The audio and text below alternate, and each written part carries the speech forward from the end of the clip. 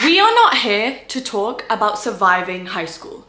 We are here to talk about how you conquer it. I am high-key very jealous of everyone watching this video right now because I would have killed to know these things when I was a teenager. Like, I fully would have had the best experience in school if I knew all of the things I'm about to tell you in this video. So consider this your ultimate guide to being the perfect student, getting ahead of your peers, having the best glow up, and mastering the mindset to remain powerful and confident at school every single day. I am not gonna sit here and let you make the same mistakes I did, okay? I was super shy, I couldn't talk to new people or make friends, I let other people's words get to me, I believed that other people were cooler than me in school. I know, ew. So we are about to make sure that you become the hottest, coolest, and smartest version of yourself. Let's go. Chapter number 1, self-care, aka the pre-back to school glow up. This is gonna be super quick, so let's run through all of the things you need to do before that first day. Let's talk beauty. Most schools don't allow makeup or you might be too young to wear it. That was my case, but I watched so many tutorials back in the day on how to work my way around this. Mastering your natural, effortless beauty is essential to make sure you're feeling yourself every single day and you're walking with that confident energy. I started oiling my hair once a week back when I was 15 and I had the longest, most luscious hair at my prom. Oil your hair with rosemary oil and ideally Indian umla oil. That's gonna give you the best results. Put castor oil on your brows and your lashes every single night to get them to their maximum length. Gua sha your face regularly so you don't need to contour it. You'll already have the best facial structure.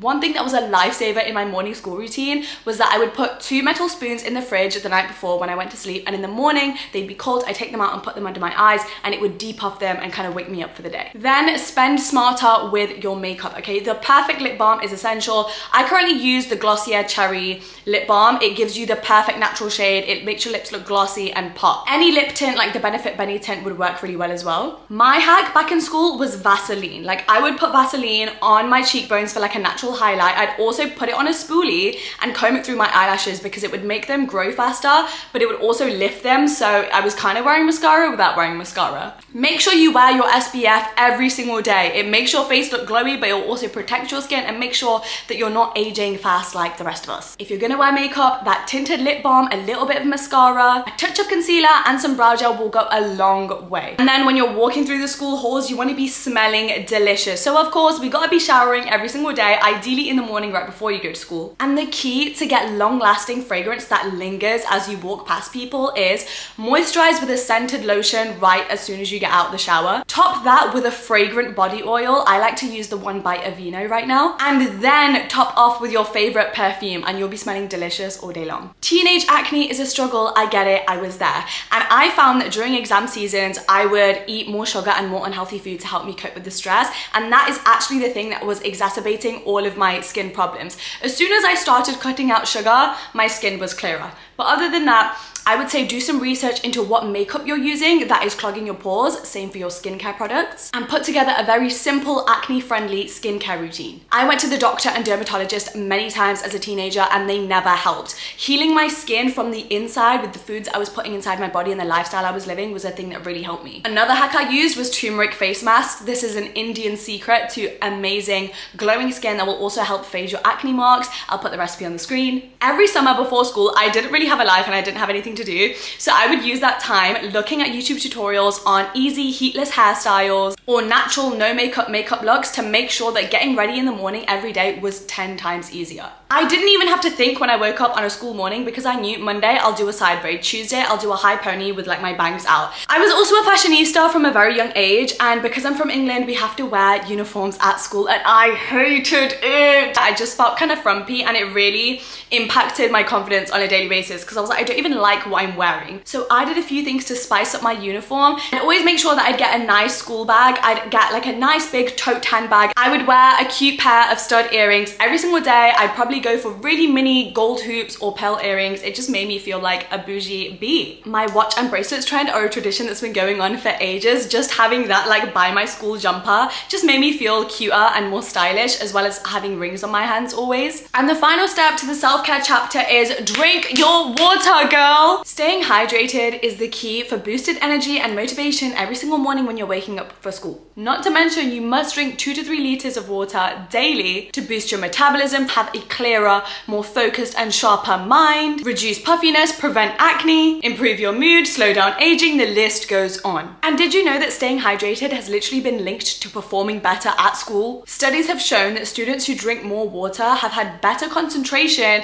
and better short-term memory. I have something that's gonna make sure you stay on track with this. I wish I knew about this back when I was in school because I use it every single day now. And it's a brand called waterdrop. Essentially, it's these fun little cubes that you pop into a bottle or glass of water and it makes your water flavored. I'm talking peach flavor, cucumber flavor, raspberry, elderflower, the list goes on. The best part is that it's completely sugar-free and healthy for you. And waterdrop's bottles are designed to keep your cold drinks cold for up to 24 hours and your warm drinks warm for up to 12 hours. Perfect when you're stuck at school on a long day. They're completely sustainable and customizable if you check them out on the website. So if you are ready to glow up into your best self while also saving the environment by using waterdrop's products, then make sure you check out their website. It's linked below in the description. Chapter number 2, mindset, aka mastering your power and confidence at school. Point number 1, everyone is an effing weirdo. And it's so annoying because the popular cliques start to form and all of these people start putting on a front like they're better than you, the way they walk through the school halls, thinking that because they go to house parties every single weekend,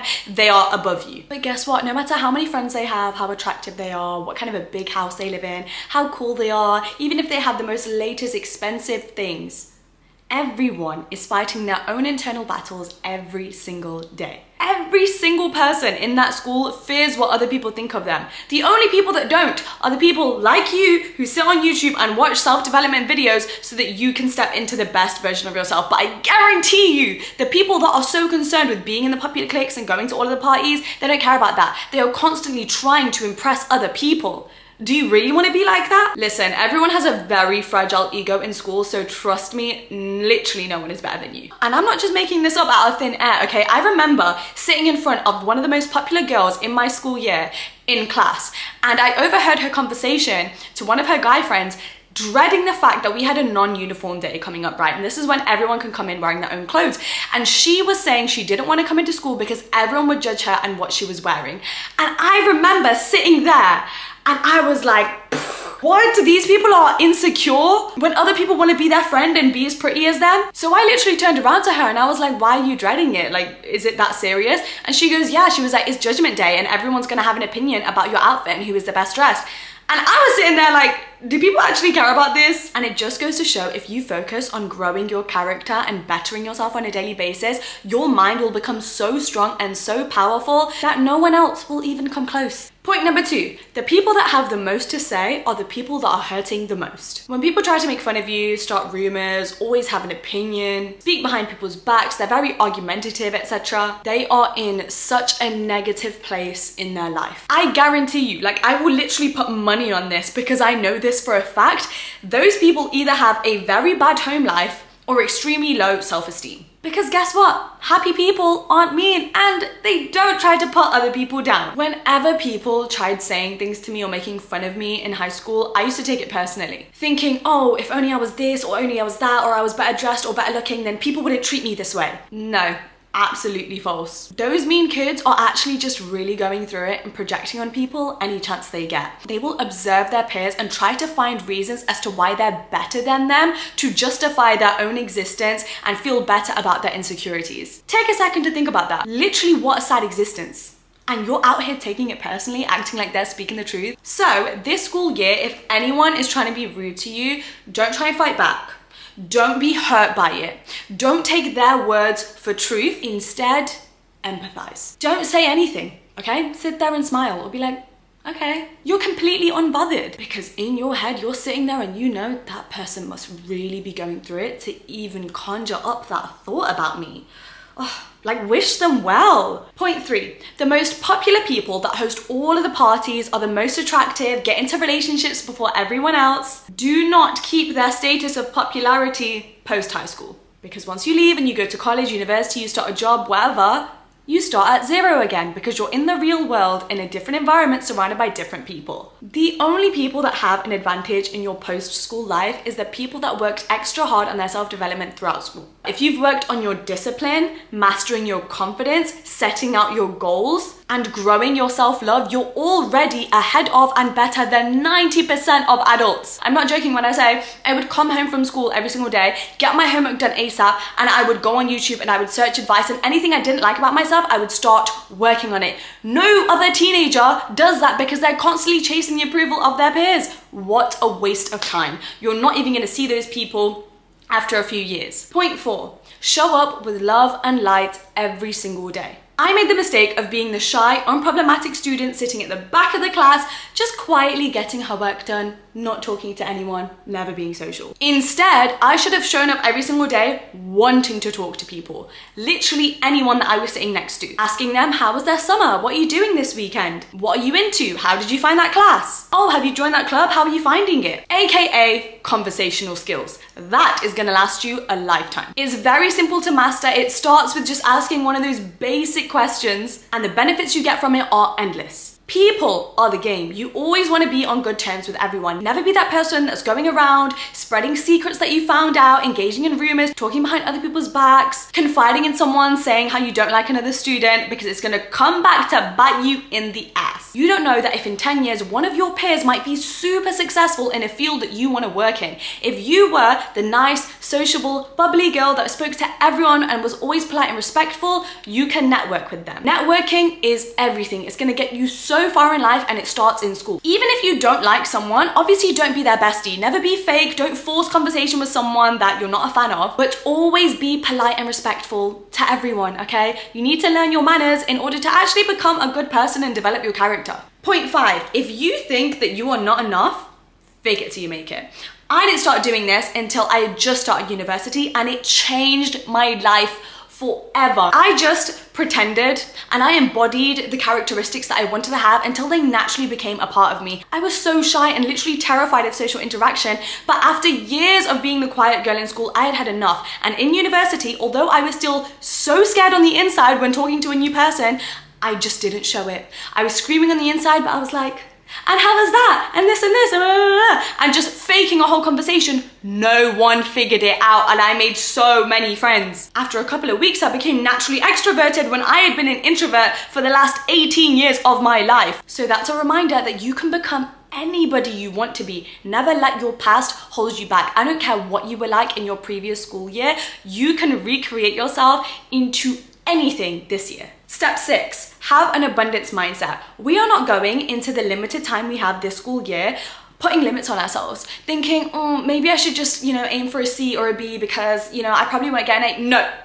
No. I spent the first few years of school constantly getting B's and C's, like constantly. And I felt like I kept trying and I just couldn't do it and I couldn't do it. And I told myself in my final year of school, when I take my final exams and those grades stick with me for life, I am aiming for straight A's and nothing less. I finished school with straight A's because I reprogrammed my subconscious, and I was constantly affirming to myself every single day that when I get that piece of paper, when I leave school, all I'm gonna see is A's. I told myself I was actually capable of doing it, even though throughout school I had actually really struggled with tests and studying. Of course, that goes hand in hand with actually doing the work every single day, every single weekend. Sometimes I would even wake up at 6 AM to start studying on a Saturday, but that self-belief takes you a long way. Point number 7, school is not the best years of your life, and you will never see those people ever again. How freeing is that? That means no matter what embarrassing thing you did, no matter how other people perceive you, that image is not going to stay with you for the rest of your life. And if people in school just aren't your people and they have a problem with who you are,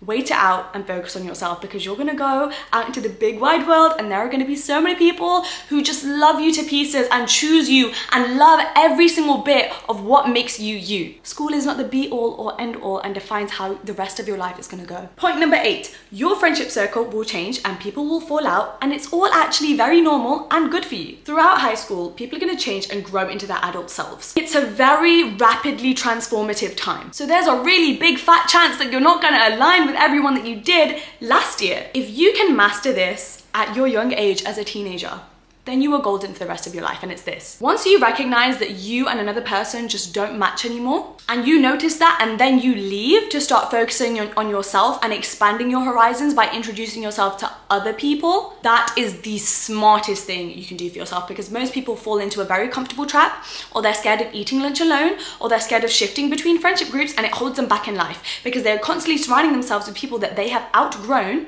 and are no longer benefiting them in any way. Every single time that I have left a friendship group, no matter how awkward the transition period felt, I always found something better afterwards, and thank God I did, because if I was still friends with the people I was in school, I definitely would not be where I am right now. Point number 9, high school drama is very real, and my God, is there a lot of it. Most people in high school are extremely fake, two-faced, and problematic. Everyone's got raging hormones and is going through puberty, and they simply just can't help it. Now, all I'm gonna say for you is refer back to my other point about showing up with love and light every single day, okay? I want you to prioritize being a good person. This is the point in your life where you're forming the habits that you're gonna take into your adult life, and being a good person should be at the center of that. And lastly, point number 10.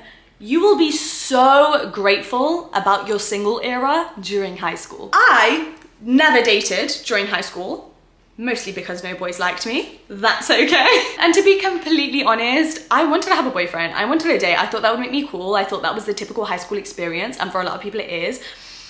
When I look back now, I'm like, thank you, universe. Thank you for not setting me up with one of these dusty boys from high school. I am so glad that no one from my school can say I'm their ex. I did myself a good one there. You will be so grateful that you did not associate yourself with those high school boys. Trust me, they are not it. Their priorities are never straight. They cannot offer you anything special other than the bare minimum, if that. You are doing yourself a huge disservice by chasing them.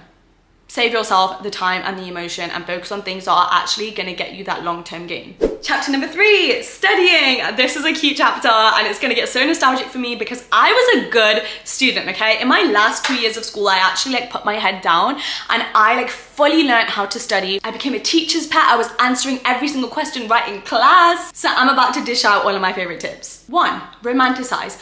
Studying can get very boring, okay? The reason that we don't do it and we procrastinate is because it's such a tedious task and it's just gross. It's like, I wanna watch TV, I wanna hang out with my friends.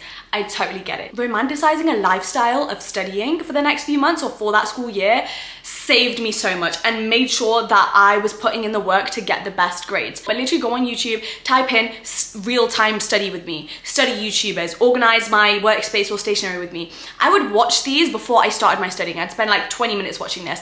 It gave me such a surge of motivation. Like, yes, I want to be like them. You go from your 6 hours at school where everyone's messing around, talking, slacking off, and then you come home and you're gonna get all of that out of your head, and instead you're gonna spend 20 minutes watching TikToks or YouTube videos or Instagram reels of other people putting in the work to study, and then you're gonna normalize that behavior in your brain. Step number 2, your homework and any of the work tasks you're given from school, you're gonna do it the day you get it. This is so you stay on top of everything and you're not overwhelmed by like one day of trying to tackle a week's worth of work. Now, this is a practice that I recently learned in the book Atomic Habits by James Clear, and this is one of the most popular self-help books of all time because of this system that he's created to make sure that people create habits and actually stick to them. And when I read this, I realized I was doing it in school without even realizing it. Now, James Clear talks about the process of being able to stick to a habit by making it attractive, making it obvious, making it satisfying. And I was doing this with my homework and all of my schoolwork. I would come home from school at 3:30 p.m. and I would immediately get changed, rush into my room and do my homework. And I would kind of time block it so there were no breaks, there was no procrastination. By 5 p.m. I had to do all of my homework and all of my schoolwork. Do you know why I was motivated to get it done straight away? Because I told myself, if I get it done by 5 p.m, I have the rest of the evening. I have another 5 hours of the day where I can do whatever I want. I can see my friends. One of my favorite things to do was I would watch movies all day and I'd have chocolate chip cookies and milk.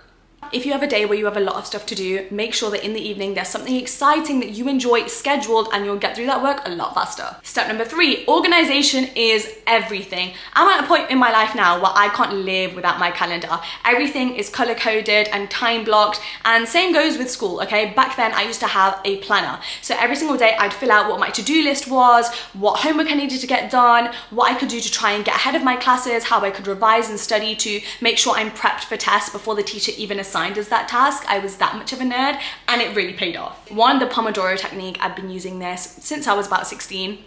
go on to pomodoro.com. This is a proven productivity hack. So it's a 20-minute timer. You study for 20 minutes and you take a 5-minute break, and 20 minutes and 5-minute break. And it basically ensures that you're not procrastinating and that your energy and focus is fully channeled into whatever work you're doing. I would have a separate folder for every single subject. I'd have all of the homework in there, all of the papers and tasks that the teachers assigned us. And then I would go online onto the school website or the examination website, and I would download the assessment criteria and I'd print it off, and I would download the specifications. So this would outline everything you needed to achieve in the subject, and then I would outline past examination papers, and I'd print all of this off and keep it in each folder. I'd go through and highlight all of the necessary information. So I understood the requirements of each subject inside and out. So I knew how to efficiently study for the rest of the year and what I really needed to know to pass the subject and what I didn't really need to study and waste my time on. Studying with past exam papers put me ahead of the curve because I learned how examiners wrote questions, and it taught me the strategy of how to write in an exam. Succeeding in school isn't just about memorizing the material that you're given by your teachers, but also learning the techniques of completing an examination efficiently and successfully. The next step is about self-discipline. Right now I'm at a place in my life where my favorite way to practice self-discipline is doing something I hate every single day. Once you do this, self-discipline is just a natural habit to you. For example, I wake up first thing in the morning, and as much as I want to stay in my cozy bed, I force myself to go to the gym.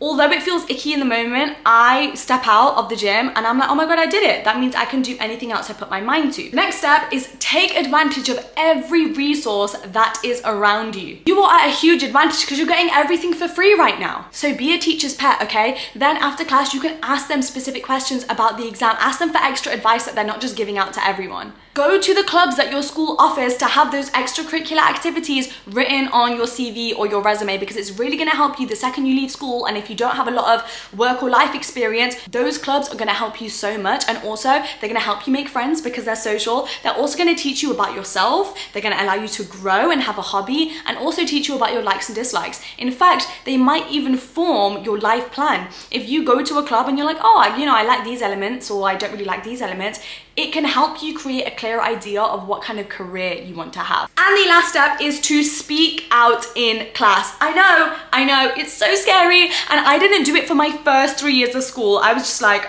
I know the answer, but I'm not gonna put my hand up because what if I get it wrong? What if people laugh at me? That's embarrassing, that's weird. Listen, speaking out in class does wonders for your confidence long term. Not only that, but it solidifies the info that you're learning about, and it makes you fall in love with studying. It's another step to romanticizing the entire school and class experience. Everyone is scared of putting up their hand and saying the answer in case they get it wrong and look stupid. Life is never that deep, and like I always say, embrace your fear of being cringe and being embarrassing and just do the thing. Because let's say you do get it wrong, and let's say a few people chuckle at the fact that you got it wrong. You do that a couple of times and you become numb to it. This is a practice called exposure therapy. Chapter 4, your lifestyle. We're talking about hobbies, we're talking about your home life, your friends, your weekends. Step number 1, make memories. I know a lot of the stuff I've talked about in this video is about being a high achiever and trying to get ahead and like doing your future self a favor, and that is very important, but also it's so important to have fun in the moment, because yeah, school are not the best years of your life, but also you're never going to get these years back, and it's really important to try and enjoy them. Me and my few friends, like, we used to take all of these silly little videos, and in the moment it felt like nothing. Those videos date back to 2014. It's almost 10 years later and I still have those videos in my iPhone. I cannot tell you the amount of like nostalgia and comfort and joy that it brings me just watching those few like 15-second videos, and it's so nice to watch how far I've come. 2, treat yourself, okay? Your mental health should always be a priority, especially at a difficult time like school, okay? Where you're juggling growing into the next version of yourself, getting comfortable with the way your body is changing, your appearance, friendship drama, getting annoyed with your parents, trying to fight to have more freedom. I get it. And so in those times, you gotta be gentle with yourself. I'm such a big believer in always pushing yourself to strive for big things and like prove to yourself that you can always do better, but don't take it to the point where you're not resting and you're not treating yourself and you're not taking your weekends to yourself, because rest is equally as important in being productive. 3, don't underestimate the importance of your sleep schedule, okay? If you can master going to sleep and waking up at the same time every single day, you are golden, okay? So many of us adults are out here trying to master that practice and struggling. Set the habit now, okay? Especially when you're in school and you're literally forced to wake up at 7, 8 a.m. On Saturdays and Sundays, also wake up at 7, 8 a.m. I get it, you're tired, you're a teenager, you wanna lay in bed until midday. I did that every single weekend, okay? And I do regret it because I think I could have gotten so much more out of my time. I know so many of you are teenagers and you comment on my videos and you're like, oh, I wanna get ahead in life, or I don't have money, or I don't have this or that. Your weekends, if you just wake up a little bit earlier, what if you go online and you set up a blog? I did that when I was in school. What if you set up a YouTube channel? I set up my first YouTube channel, which is now deleted. This is my second one, when I was 14 years old, and I did it for a year. I had like 300 subscribers and I got no views. But guys, look at where I am right now. Because I practiced doing the YouTube thing when I was younger. Step number 4, your morning routine starts the night before. This was my favorite hack in my school days. So I was not a morning person in the slightest. So I tried to make my life as easy as possible. When I was going to sleep the night before, I would lay out my uniform. I'd make sure that it was all ironed and it was laid in like the order that I'd put each item of clothing on. And then on my vanity, I would put each of my makeup products in order, so like my moisturizer and then my concealer and my brush, and do it all in a line. So I didn't even have to open my drawers or look for anything in the morning. I would have either meal prepped or already planned in my head what I was gonna have for breakfast in the morning, and I would have already packed my school bag. The next step is to value your support system. Make sure that you have a good group of friends, because being a teenager is hard and you want to have reliable people that you can talk to and you can trust. Hell, it could even be your siblings, it could be your mum. This is why it's so important to step out of your shell and talk to people at school, because you never know what you're going to find, and like you could actually make a best friend for life. And the last step for the lifestyle chapter is put yourself first. Yes, you need to focus on your studies. You need to balance having a social life and like having people to love and care about in your life. But ultimately, we are focused on our self-development. This is one thing I can say I mastered when I was 14, 15 years old, and it has done me wonders in getting me to the place that I am in now. Pick up a book to learn something new. Try learning a new language in your spare time. Pick up a hobby. Do something for yourself and the benefit of your future self this week. Do something that's just gonna bring you joy. Even if it's going on a 20-minute walk and treating yourself to your favorite milkshake.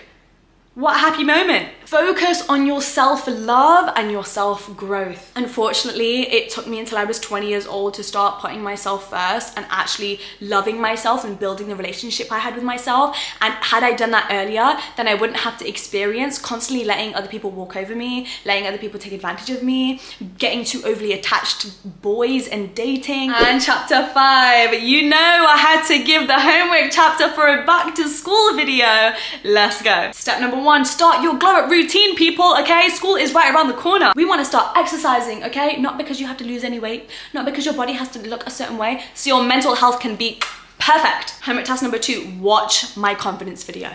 If you are a teenager and you are here and you have not watched that, oh my God, it's gonna do wonders for you. Homework task number 3, find your inspiration, okay? We are not looking at school as an icky, boring task. You know why? Because we have to do it. So why are we gonna waste time complaining about it? Watch a movie or a TV show that romanticizes school and makes you like fall in love with it. I used to do that all the time. Find study tubers, watch TikToks of people studying. Homework task number 4, practice your newfound conversational skills. If you wanna start faking it till you make it before you get to school, when you're out at a coffee shop or you're walking on the street and like you have a friendly stranger who's like walking their dog, just say hello and walk past. That used to be something that was so terrifying for me. Force yourself to do it in the moment. Start familiarizing yourself with the concept of making conversation with your siblings, friends, or friends of your friends, or distant family members. Homework task number 5, do something. Now you can choose either one that's going to benefit your future self. Maybe it's picking up a hobby early, maybe it's getting your school plan in order on how you're going to make this year the best academic year of your life, or do something that's going to make you happy this week. Just prioritize your mental health, have a little bit of fun. And that brings us to the end of this video. Oh, I actually loved making this video. I feel like it healed a little part of me. Thank you guys so much for watching. I appreciate you. If you're new here, make sure you subscribe and check out my other videos because they all kind of give this vibe. Check out my TikTok for bite-sized information videos every single week, and my podcast, which is linked below in the description. I appreciate you. Thank you for watching. I'll see you in the next one. Bye. Mwah!